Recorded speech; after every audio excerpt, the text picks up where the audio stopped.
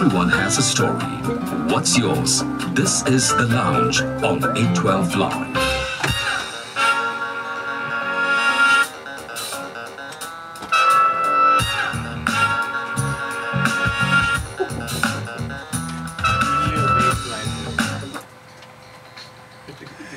Exactly 23 minutes after 9. A very good evening to you, and thank you very much for staying with us right here on 812 Live, Bernama Radio 24. Of course, every weekday we bring you The Lounge. On The Lounge this evening, we're speaking to Kevin Teixeira and also Joe Loy, two musicians, great musicians, who are coming up with some fantastic programs, which we'll be talking about in a short while. In the meantime, good evening, guys. Good evening. Hey, how's it going? It's good, it's good. Well, if you want to continue checking your instruments, of course, just so you know, we'll be having a little bit of a performance in the studio too. I didn't expect this. Guitar, bass, Joe Loy and Kevin Teixeira. Well, guys, let's talk a little bit about you guys and you being involved in music. From what I understand, you were learning upright bass a while ago. Kevin, tell us a little bit about. Well, in college, I was with this great teacher, Encik Ramlan Imam. He gave me my first window of lessons in upright bass, and from then on, I was like very interested in it. So for this show, actually with Joe tomorrow, I'll be using the silent upright bass. So it's something very new for me. A silent upright bass. Yeah, it's basically the bass without the body, and it's an electric upright bass. Right.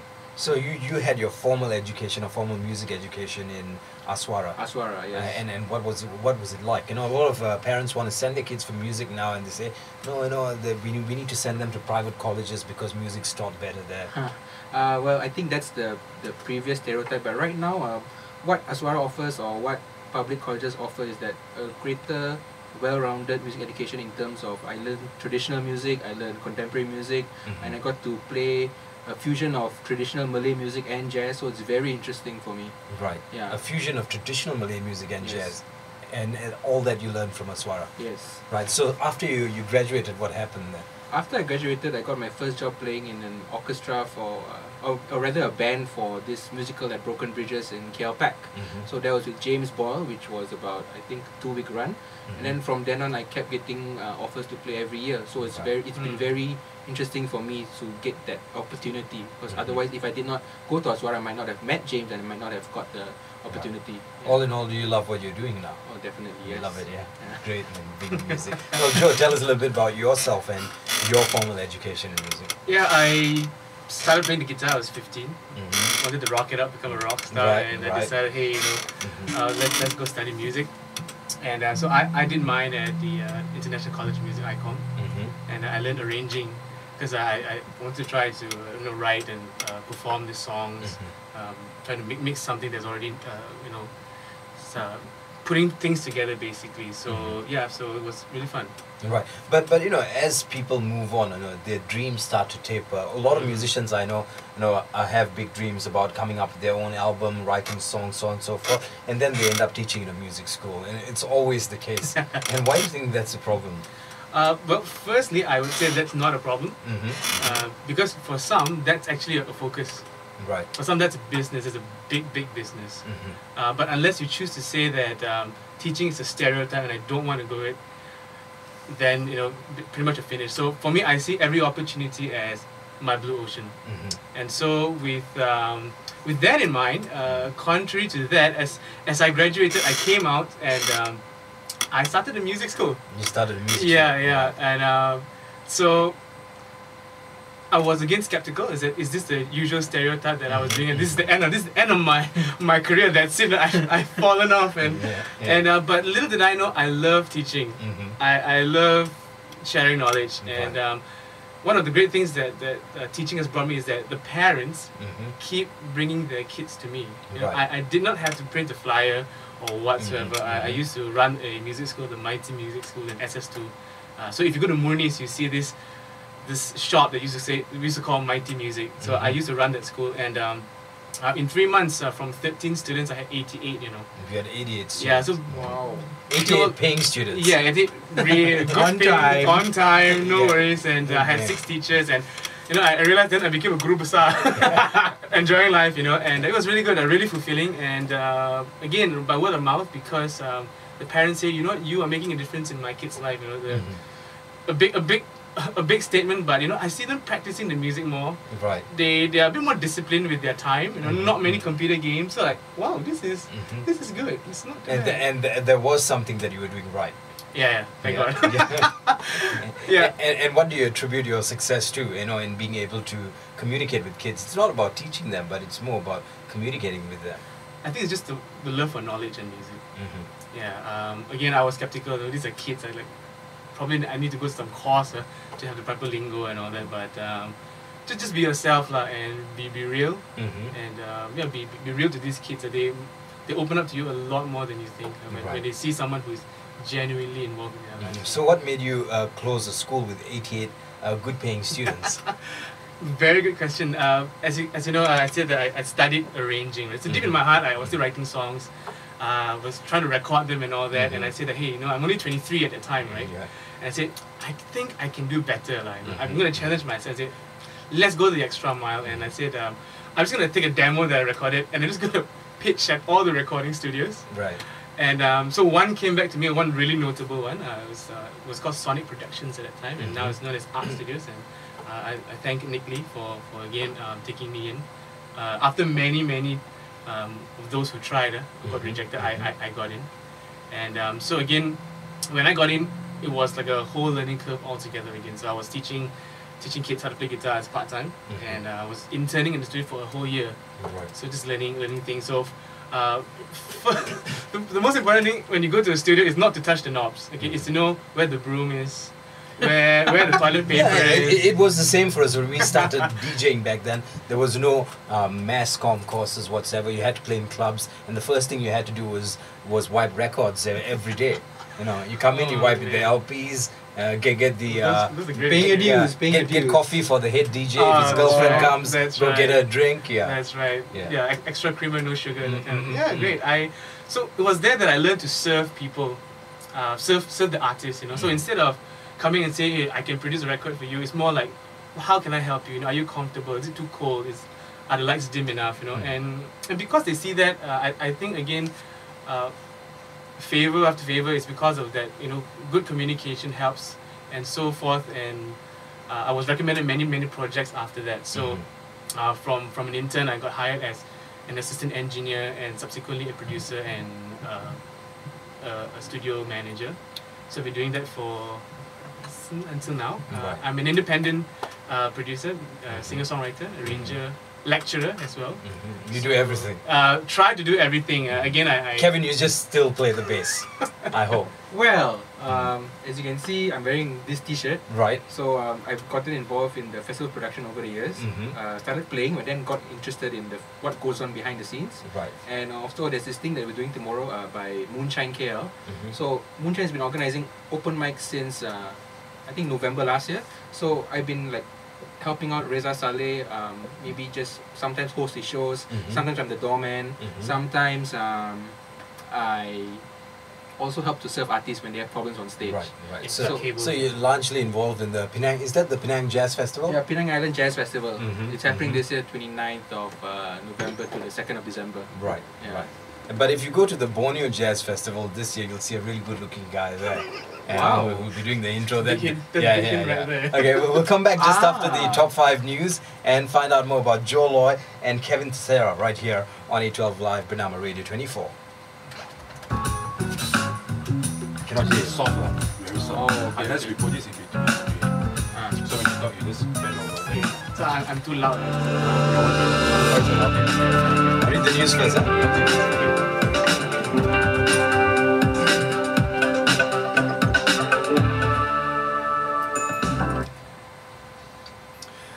Top 5 news. MAS have no plans to discontinue the Aerobridge service for jet flight operations in its network. Acting Head of Strategic Communications, Nur Zalida Ahmad, said MAS will continue to provide the facility as part of delivering its branded customer experience to passengers in its efforts to become the preferred premium carrier.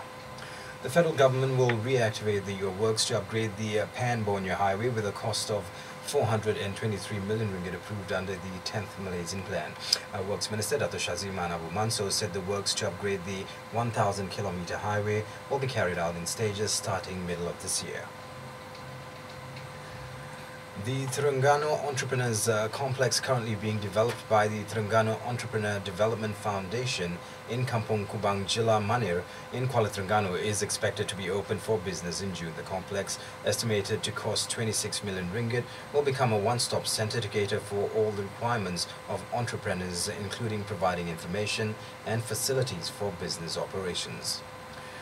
The Olympic Council of Malaysia will form a committee to investigate the recent dope scandal involving 2 athletes after a meeting with the Indonesian SEA Games Organising Committee on Wednesday. Its Secretary, Dr. Siak Kok Chi, said a representative from the organising committee would meet the council on Wednesday to discuss the formation of a committee to investigate the case.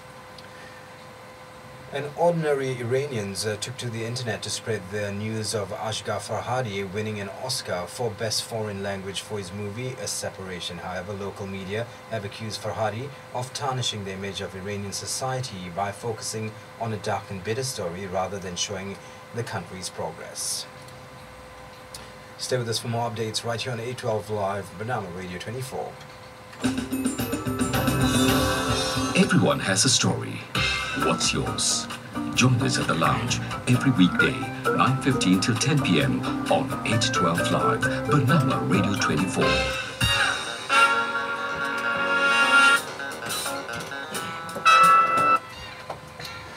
Welcome back to the lounge right here on 812 Live, Bernama Radio 24. We're currently talking to Kevin Teixeira and Joe Loy, 2 musicians with big dreams, and part of their dreams will happen tomorrow. So what's happening tomorrow, boys? Well, tomorrow's gig, the show, the showcase is called the Feedback, Right. Organized by Moonshine, open mic session. And the great idea of this is that it's an open mic session where anyone can come Right. and present a song, and more specifically 2 songs. Anyone can come. Anyone can come. So the beauty of it is that it's very communal. You know, you meet fellow songwriters, you meet great talent, and you sit at the table, and there's so much more to talk about. Right. And so that's what music is for me. It builds the community, it builds one another, and so for me, as much as I've been in the studios for many years and you know, not able to be part of that, and now finally I can. It's been really rewarding. And so the last few sessions I've been going out just to hang out, meet the guys, and one day Reza, who's the organizer, says that, you know, why don't you headline one of the sessions at, on the Tuesday at Jaya 1? I say, hey, great man, why not, you know? So When they say headline one of the sessions, which means, well, what do you do as a headliner in an open mic gig? yeah, basically we were asked to perform a set of original songs. Cover is allowed as well, so Right. 4 to 5 songs that feature us of who we are. What we Right. rock- what So, we so talk your about. lineup for tomorrow will be Kevin on bass. Yeah, I'll be playing bass, and along with James who's playing the percussions. And also there'll be another very interesting feature tomorrow. Is Christian Palencia. He's the brother of Mia Mia Palencia. Palencia, Yes, yeah. yes. So he's actually a very young guy, 18 or 19, but he plays guitar very well and has a very nice voice. And I'm sure he learned how to play the guitar from Roger Wang. That's debatable. That's But- debatable. That's We debatable. will ask Different- him tomorrow. Yeah, I think we should find out tomorrow. Yeah. Yeah, Yeah. I'm sure. You know, he got his inroads to the guitar world from Roger Wang. Yeah, I could have started from there. Yeah. Because they started a long time ago, Mia and Roger, and you know, are they still together there too? When they have projects, I think they do. But currently, I think they're both working on their own. Right. Separate Yeah, projects. Right. no albums yet. Yeah. So let's sample a little bit of your music, and we're going to come back and talk about it. Well, what song are you going to play us now? This is a song, a new song called Unwasted Time. Unwasted Time. Yeah. Okay. It came for the idea that, you know, if we're spending time at work together, or we see each other every day, and the idea is that, hey, let's make a difference, and you know, let's do this right. Right. Yeah. So that's the whole idea. Okay, let's go for it. This is Kevin Teixeira and Joe Loy with Unwasted Time, right here on 812 Live, Bernama Radio 24. This is The Lounge.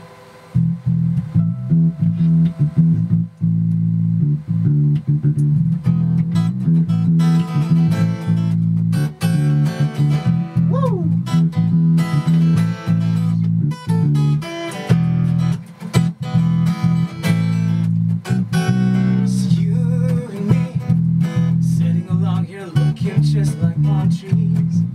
You agree? Wait a while,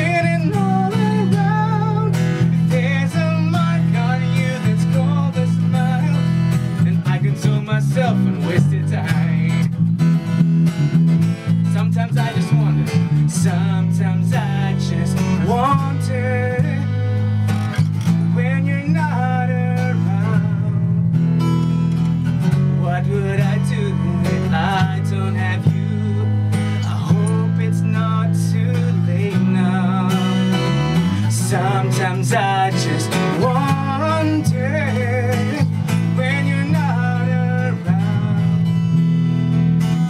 what would I do if I don't have you? I hope it's not too late now. 'Cause in the end, I ask myself, have I been wasting time sitting all around? There's a mark on you that's called a smile.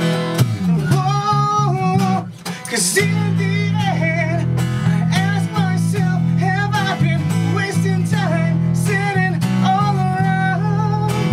There's a mark on you that's called a smile, and I can tell myself I wasted time.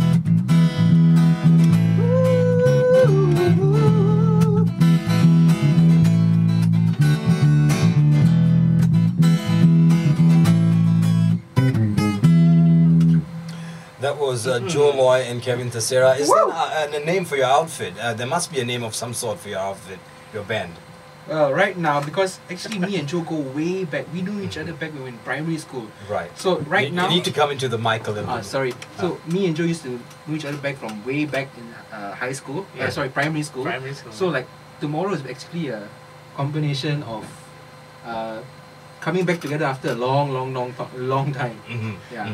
So the name of our outfit I think is going to be Joe, Loy and Friends. Joe, for Loy now. and, Joe Loy and Friends Love. for tomorrow. So this is the three of us, so the Joe Loy trio. Well, what Sounds happened good. was, I think we met each other at one of the open mics, like I said. Right. I said, hey man, what are you doing on the 28th of February, you know? So like, yeah, I've got some songs, you want to play with me? Would you want to play bass for me? And he said, okay, let's do it, you know? So, Right. yeah, that's how it happened. So, but you guys have known each other for a very, very long time. Yeah. We used to share food. You used to share food in school.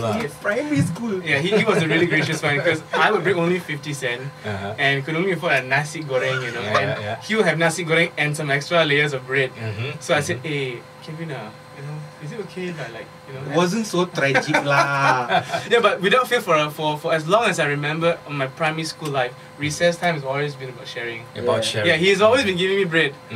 Like, even if I didn't ask. So the fact that you're alive today playing music is probably because of Kevin giving you break. Yeah, from my mum.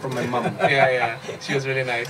Well, coming back to your music, you know, songwriting, Joe. You know, what kind of songs do you write? Tell us a little bit about this song that you played a while ago, and the other songs that you've got lined up for tomorrow night. Great. I think most of my songs are based on everyday life.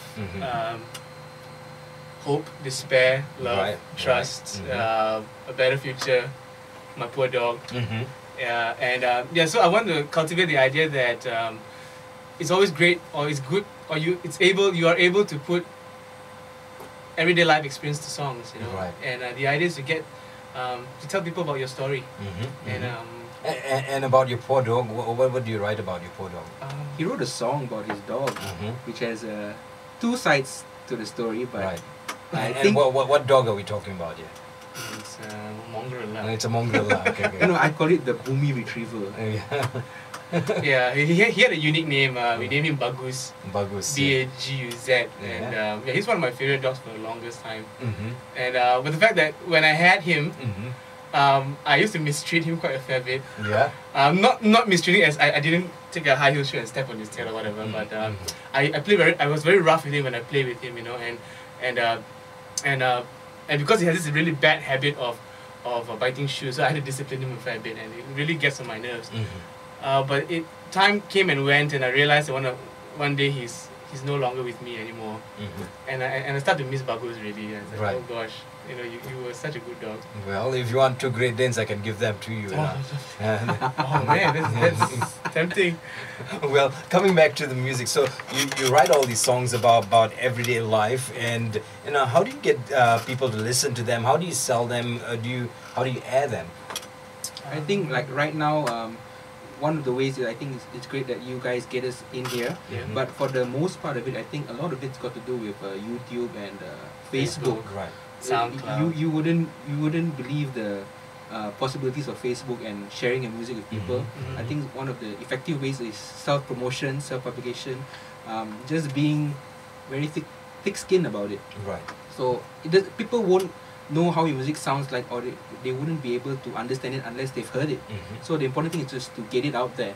Right. So rather than just depend on radio stations which require a lot of resources, why not take it on our own self, share it with people, word of mouth. But what about radio stations? Everyone's talking about helping people who come up with alternative music, alternative albums. But is that happening? I think at the end of the day, for most corporations, especially radio stations, they need to make money.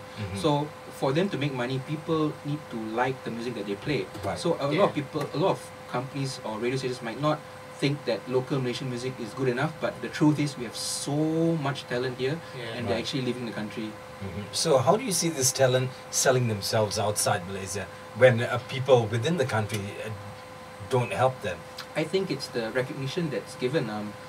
For example, there's two great musicians that I know of recently that's spread their wings overseas, like Yuna Right. has got an American label that's pushing her. I think even Prema Yin's got an A&R company that's promoting her. And recently, I think Liana Fizi's got a Japanese label that's promoting her. So And these are Malaysian singers, but musicians like you guys, where do you get to play, other than gigs you guys put together? I think that for the most part of it, when we play for famous people or artists, that's where we get to work. But as an artist, as a musician itself, I think it's not, Malaysia is not at that point where they're ready to accept instrumental music or just artists. Unless there's a voice to it, then people feel more connected to it or easier to relate to.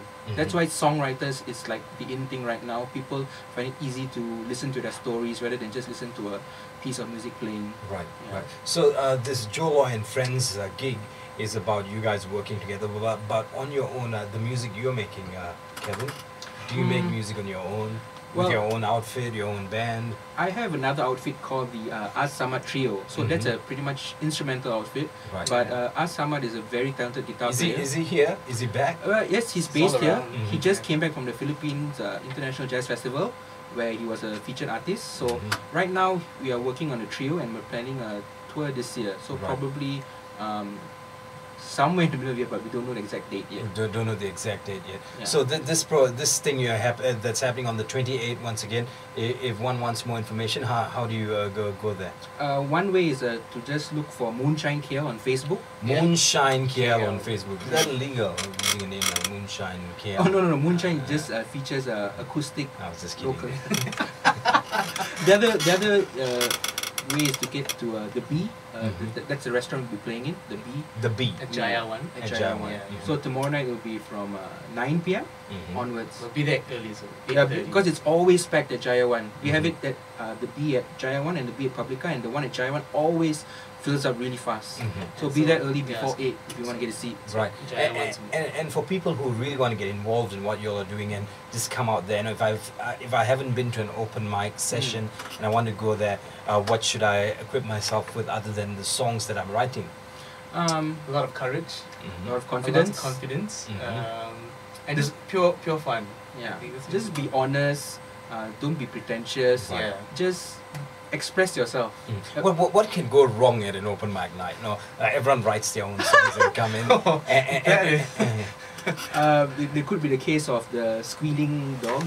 the squealing dog, alright? or songs in two Has beats. that happened? Well, I've done it once. Thank you for being honest.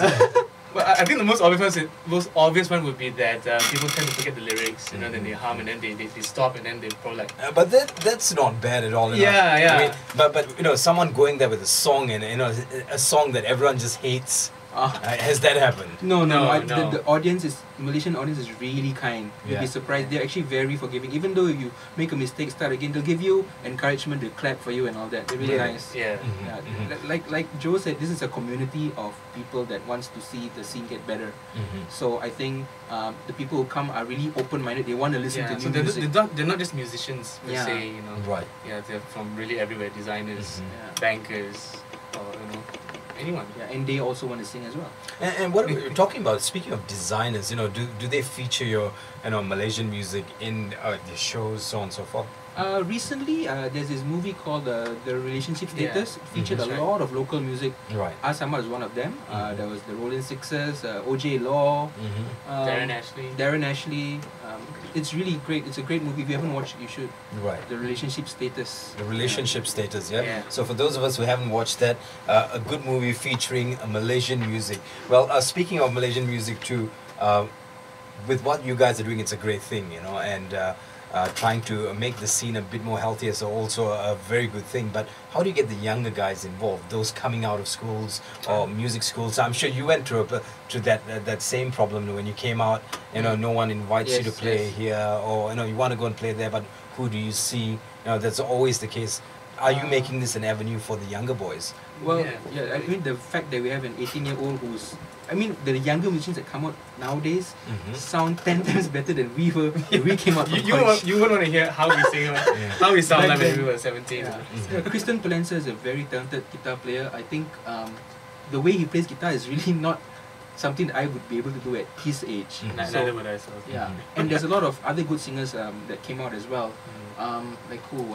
The Impatient Sisters. These Right. three girls who sing beautiful, beautiful harmonies in acoustic music, and they sound so unique.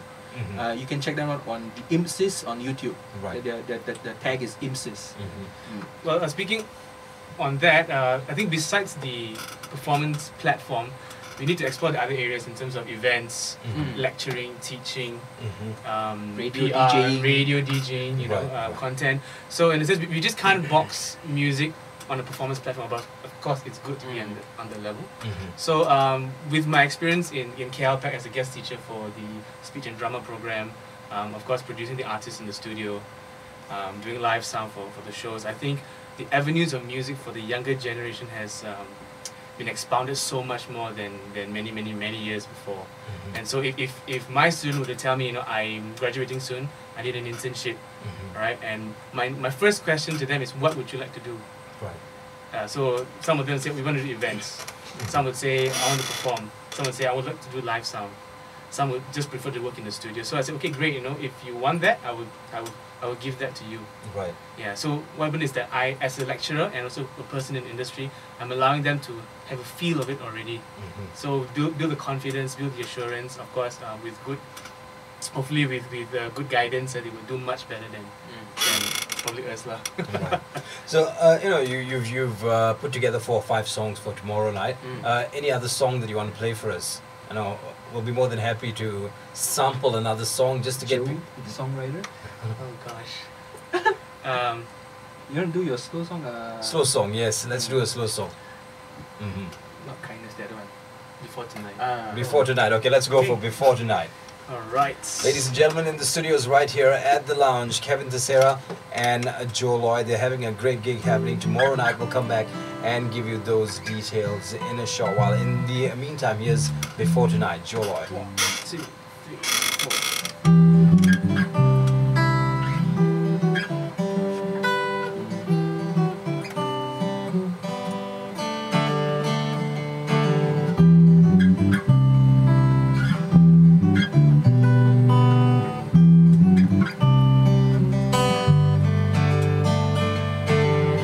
Before tonight is over, I meditate.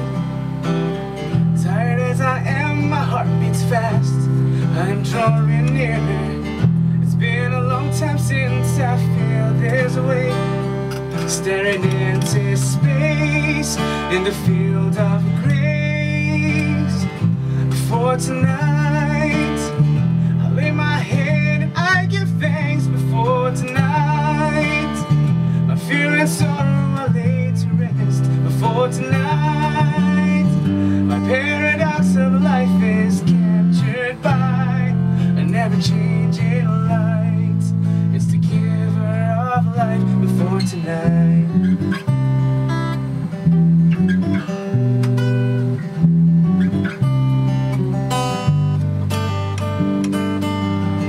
Before tonight is over, I ought to pray.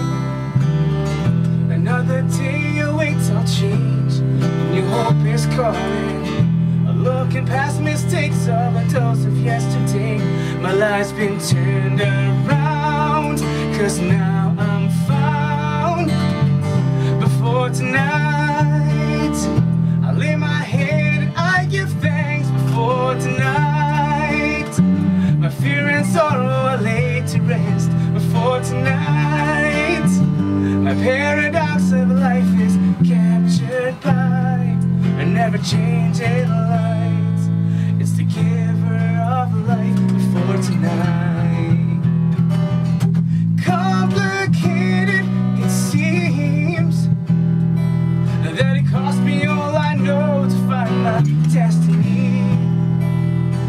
Losing senses at times, and I'm gaining speed.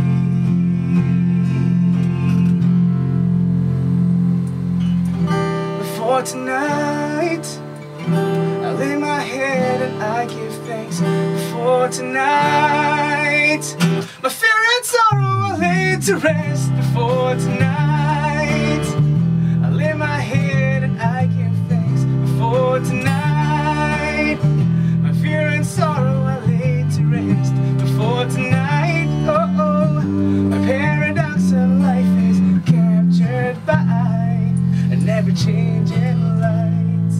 It's the giver of life before tonight.